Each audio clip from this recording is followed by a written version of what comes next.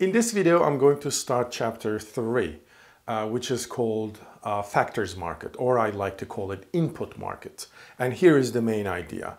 In chapter 1 and 2, we considered the monopoly problem, and the monopoly problem is the seller, the unique seller in the output market. So it's a seller in the output market. However, the firm, whether it's monopolist or not, should be also operating in the input market. In order to produce something, you should be first buying some inputs, use that through your technology, production, and then produce the output and sell it, right? So each firm actually operates not only in the output market, but also in the input market.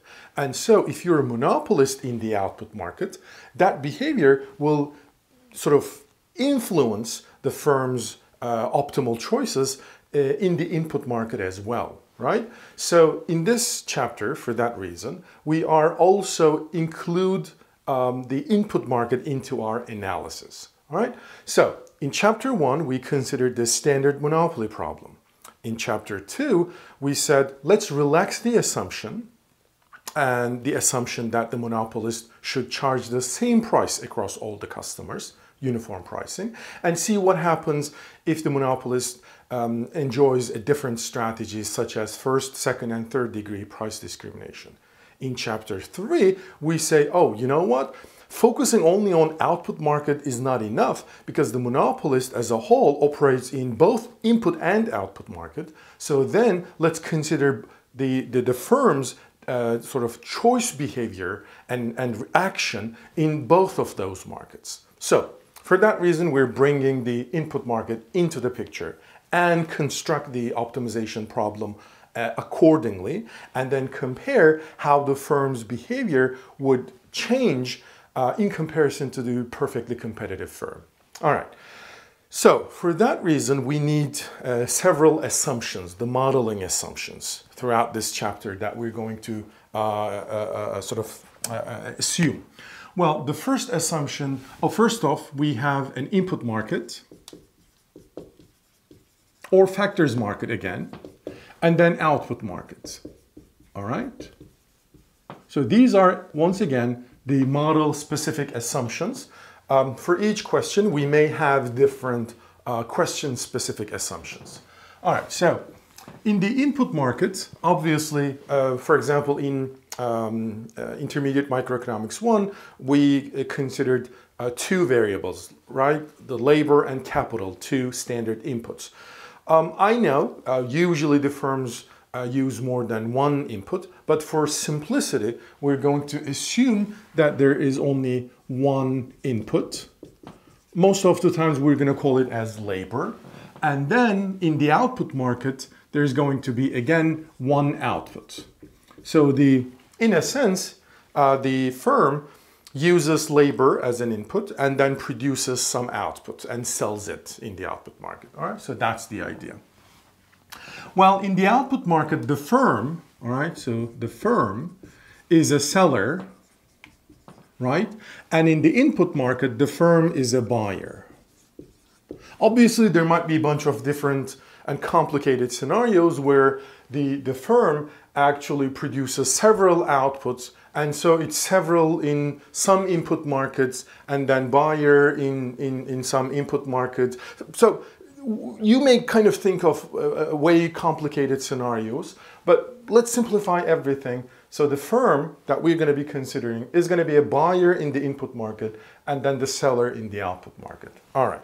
So because the firm is a seller in the output market, we assume that the demand side is given. So we didn't want to analyze the demand side. We just wanted to analyze the firm's behavior. So therefore, we took the demand as given. Remember, demand is given by a downward sloping demand curve, and we usually used the inverse demand curve for that purpose. So Q is the quantity, P is the market price. So, and demand is given. It's a downward sloping curve.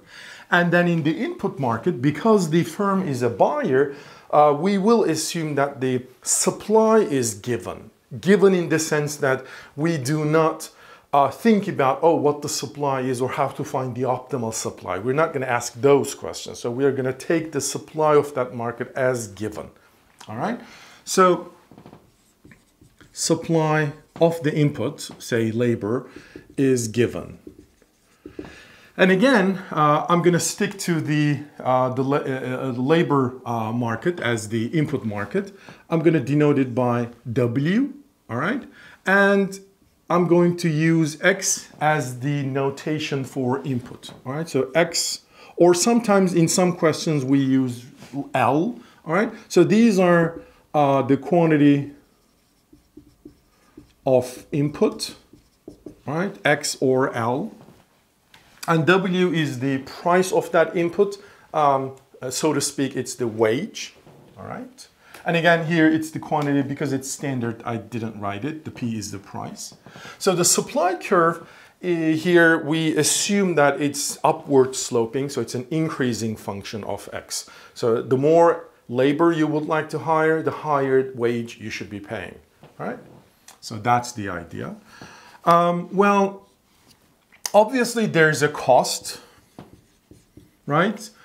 There's cost, but the cost is, we assume, incurred by the buying the input.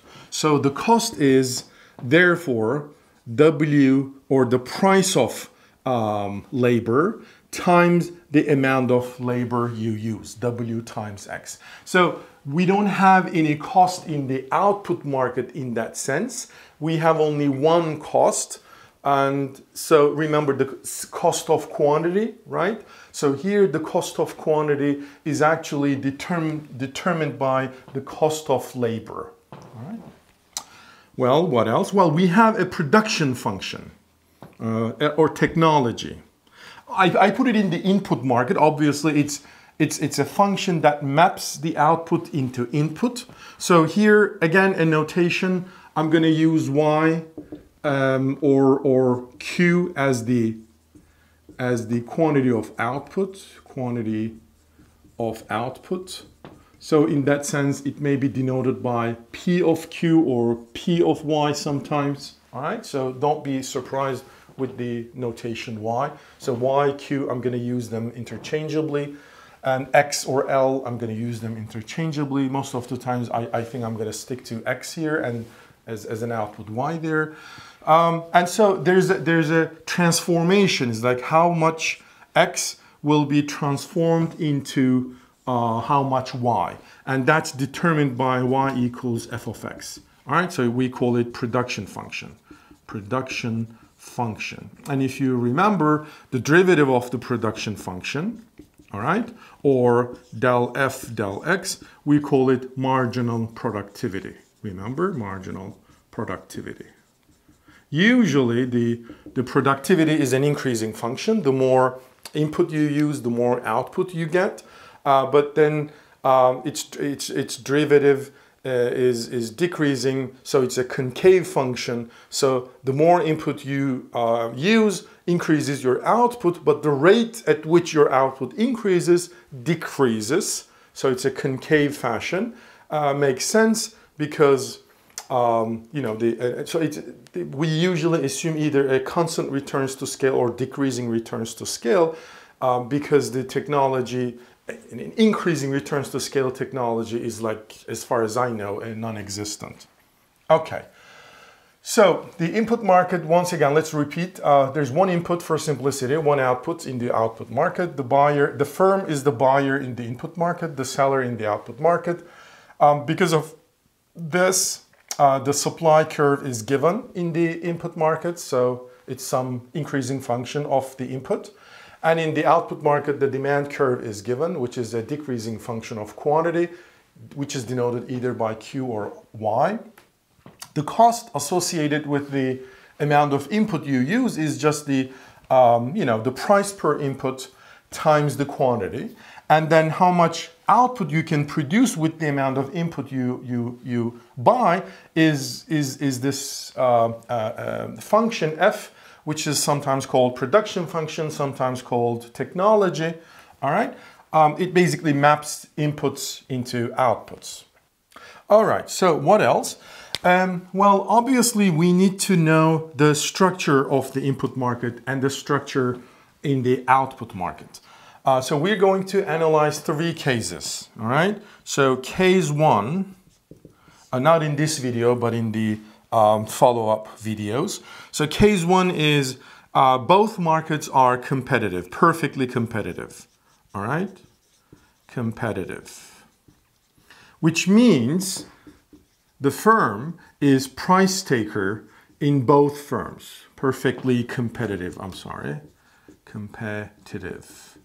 So the wage is some fixed number, W, and the input price, P, is a constant number because the firm, all right, is perfectly competitive, just one firm in a perfectly competitive labor market and in a perfectly competitive output market.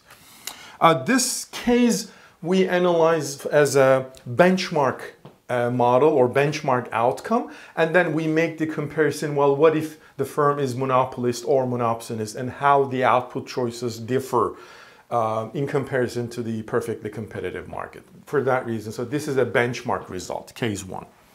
The interesting cases, case 2 and 3.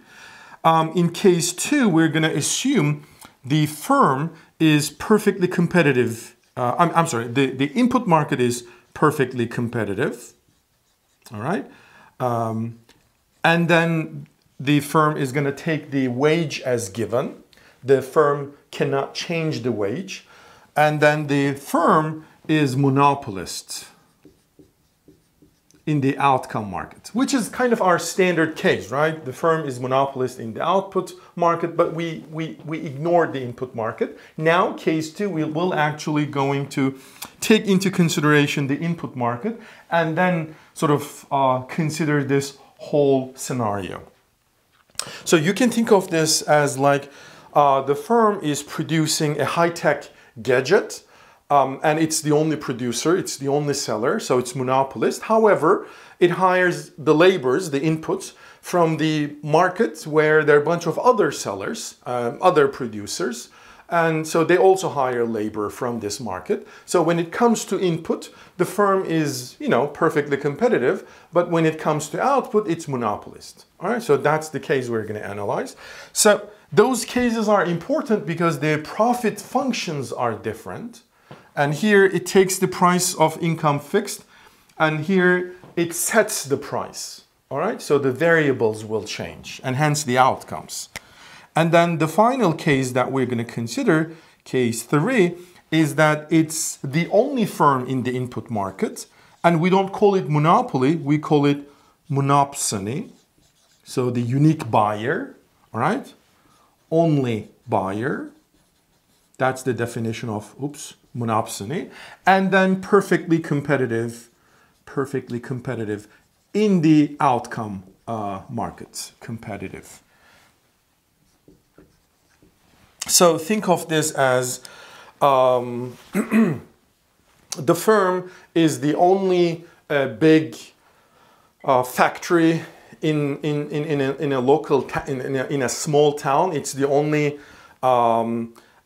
place where the people can actually work, let's suppose. So in that sense, it is the only buyer in the labor market, and this firm produces yogurt, let's say, and in a grocery store there are a bunch of different labels and different yogurts, and because those there are a bunch of other yogurt producers throughout the country, and so they ship their products into this small town. So in terms of output, the firm is perfectly competitive, but in terms of input, the firm is monopsonist.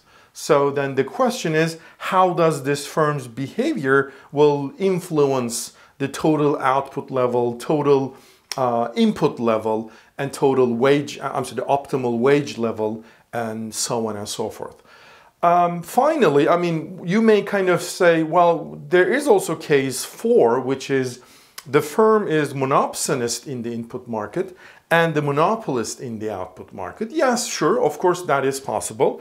I may give the optimization problem of this firm, but we're not going to solve this, partly because it's not that interesting, and our textbook doesn't really cover that. So the case 2 and 3 are the core for this chapter. So once you understand these two cases, I think you're done. Obviously, case 1 is important because it's the benchmark result. So those 3 cases are the key to understand in this chapter. All right. So in the next videos, I will cover those 3 cases. All right.